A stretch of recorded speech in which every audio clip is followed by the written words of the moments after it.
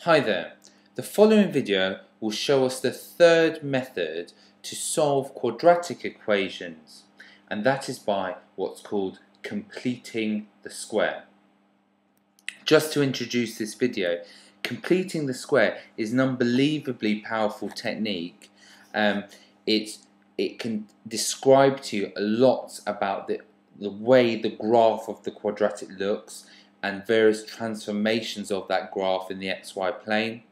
It also is where the quadratic formula actually comes from by completing the square. However, this particular video, I'm just going to focus on how to complete the square, and only in a simple case where you've got just an x squared term, not something like 2x squared or anything like that. I'm just doing it based on the Unit 2 syllabus, but I will, when I get the opportunity, put a video up explaining this wonderful technique in more detail with a slight more background to why it works. But for this video, I just going to show you how it works and how to do it. Completing the square. What it means, if you've got a quadratic of the form x squared plus bx plus c, for example, something like x squared plus 7x plus 3, where the number in front of the x squared is 1, the number b here is 7 and the number c is 3, they want you to put it in the form x plus a number all squared plus another number there. P and Q are to be determined, to be found. They could be positive or negative numbers. It's to put the x within a bracket and square it with another number, and then some adjustment number at the end as well. Now that may not make much sense. It's difficult to actually describe it sensibly without just showing a simple example. Here's a step-by-step instructions on how to complete the square, how to get it right every time. Once we've done a few, it will be very easy for you. The first thing I will say is write your x in the brackets. That's how you want it in that form. You want x plus something in the brackets and you want a squared. Whatever the sign is in front of the b, the sign in front of the 8 here is a plus, put a plus in the brackets. Whatever the number b is, it's 8, halve that number and put it also inside the brackets. Then in your head, square this number you've just put in the brackets, so do 4 squared, and subtract that answer in your head. Finally, add on the number term left in the original expression, and we are nearly there with the completed the square form. Now, keep your x plus 4 squared here. Minus 16 plus 5 is actually minus 11. And that is the completed square form of the original expression, where P, I found P to be 4 and I found Q to be negative 11. Now I've just shown you an algorithm or a method of showing how this works. Let's just double check it actually does work. If I worked out x plus 4 all squared, I would get x squared plus 8x plus 16. Subtract that 11 that's left over and I would have the x squared plus 8x plus 5, which is what I originally started with. So that form that I found is actually the form that the examiner, the completed the square, is looking for, and it equals our original expression. So hopefully you can see that that does equal that, and hopefully you can learn these step-by-step process in order to find the completed the square version. Let's do another example. X squared minus 10x plus 5. We want it in the form x plus something all squared plus another number. Remember what I said. You want to put the x in brackets so that it's squared. Whatever the sign of the b is, you put it in the brackets. Whatever the number b is, it's 10 here, you half it and you write it inside. Then you work out this number, 5 squared, and you subtract that answer. So 5 squared is 25, so you subtract 25. Finally, you add on your plus 5 that was left over here. Tidy up now, so you have x minus 5 squared minus 25 plus 5 is minus 20. That is your completed square form. Again, if I multiplied this out and collected like terms, I would get the original expression. Here, my P is minus 5 and my Q is minus 20.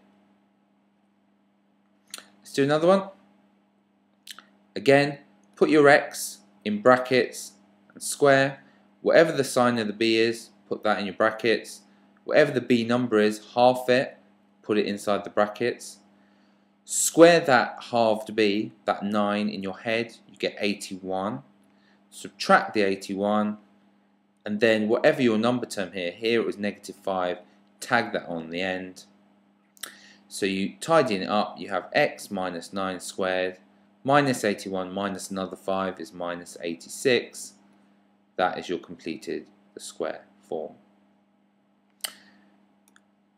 So let's have a look at another example here.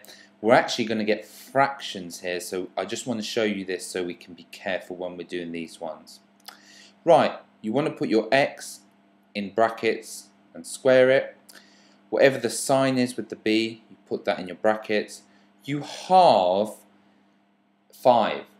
So I think it's better to do this as simply writing a fraction 5 over 2. Rather than doing a decimal 2.5, I think it's easier to do 5 over 2. Now you square 5 over 2 in your head and you subtract that away. 5 over 2 squared means 5 over 2 times 5 over 2, which is top times top is 25, bottom times bottom is 4, which is 25 over 4. So you subtract 25 over 4 and you take away 1.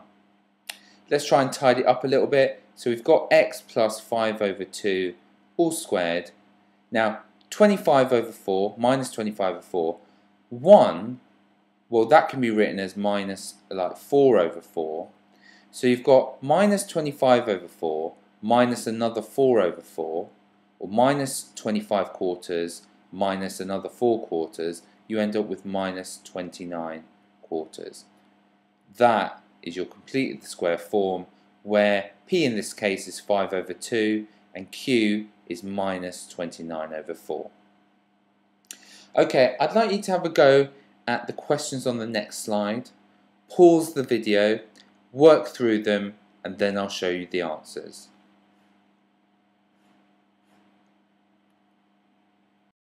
The following exercise here just asks you to write the following in the completed the square form, stating your P and your Q. Pause the video, have a go at these questions. So I'm going to show you the answers now. On the next slide, they are unfortunately in decimal notation, which is slightly annoying, but I'm sure you could translate that back to fractions. Always doing fractions when you're doing it. Here are the answers below the particular questions, so double check your work with that, just checking your fraction match that particular decimal. Okay, I'm also going to put an exam question up for you. Please pause the video when we've talked through it, have a go yourself, see what you can do, then I'll do the question for you. So just before we start, you are given the identity x squared minus 12x plus 10 is equivalent to or is identical to x plus a all squared plus b. Find a and b. Really what that question is asking you in a dressed up sort of way is to complete the square of the left hand side and then state your a and your b. Pause the video, have a go yourself.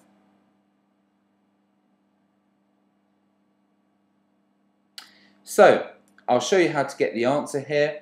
You complete the square like I said. So x in brackets, put a square, whatever the sign is in front of the b, put it in your brackets. Halve the number in the brackets is 6. Sorry, halve the number in front of the x, the b, and you get 6. Square 6 in your head and you get 36 and subtract it away. And then add on whatever number you had left, so that's going to be add on 10. That simplifies to x minus 6 squared minus 26. Your A is minus 6, your B is minus 26. An A-star question here, very straightforward. As long as you translate this to mean complete the square. I suppose that's the hardest part of this question, just understanding what the question asks. Pause the video, have a go at this. Very, very similar. Just be careful what you write for your A and your B at the end. So pause the video, have a go, and I'll go through the answers in 5 seconds.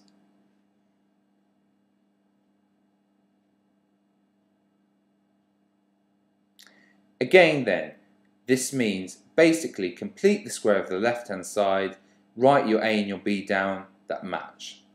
So, put your X in brackets with a square, the sign in front of the B is a minus, halve the B, halve the 10 and you get 5, square the 5 in your head, 25, subtract that away and add on your 18. Tidy it up then, so you have x minus 5 all squared, minus 25 plus 18 turns out to be minus 7. What's your A and what's your B? Well, you're in the form x minus 5 squared and you want it in x minus a squared. So A is simply 5, but be careful with your B here. You want your B in plus form and therefore your B must equal minus 7 in this case.